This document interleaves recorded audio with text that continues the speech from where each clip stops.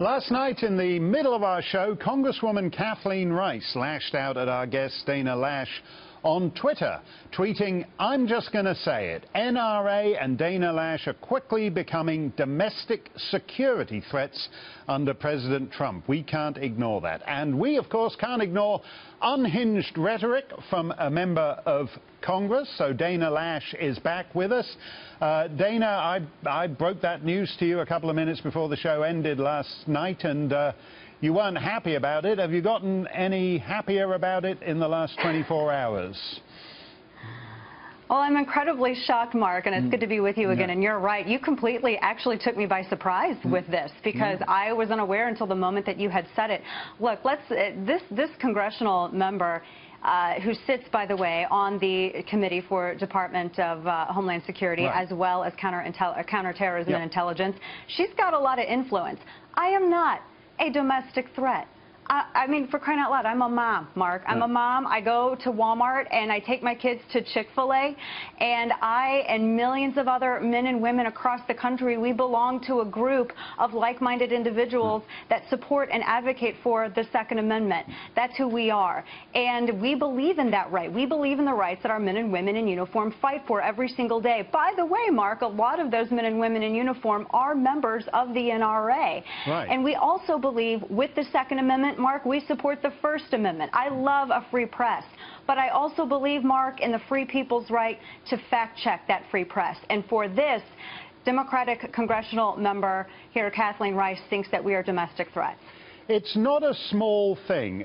It's one thing, you got into a spat today with the actress Patricia Arquette, and it's one thing for some Hollywood minor celebrity to be lobbing rhetorical bombs at you, but it's not a small thing when a legislator on powerful and influential security and counterintelligence committees, and not just a legislator, but a former district attorney who, as an officer of the court, should know better, in effect labels you an enemy of the state. Why is she doubling down on this and actually insisting that she has the right to label you an enemy of the state?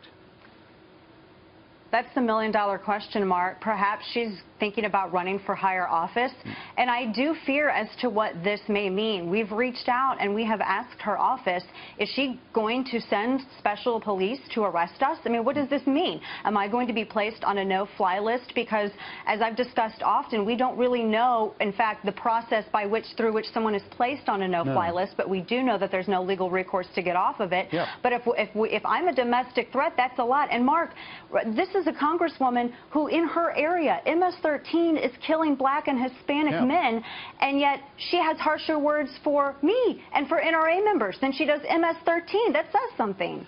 No, and actually that's a very interesting point, Dana, because the great question, in a way, since 9/11 has been, who do these people consider domestic threats?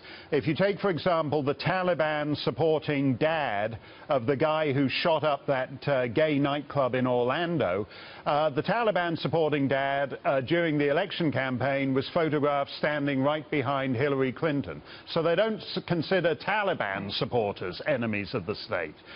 You, in that sense, occupy a unique category in the fevered nightmares of the Democrat Party. Well, apparently, I didn't call for jihad. I didn't burn down my college campus, Mark. I haven't destroyed any private property in protesting the inauguration of President Trump. All of that is okay. But when you promise to fact-check the media in the United States of America, a sitting Democrat congressional member will actually label you a domestic threat. And I just find that I've just never seen anything like this before. How free are people, Mark, if you're not free to criticize and fact-check your press?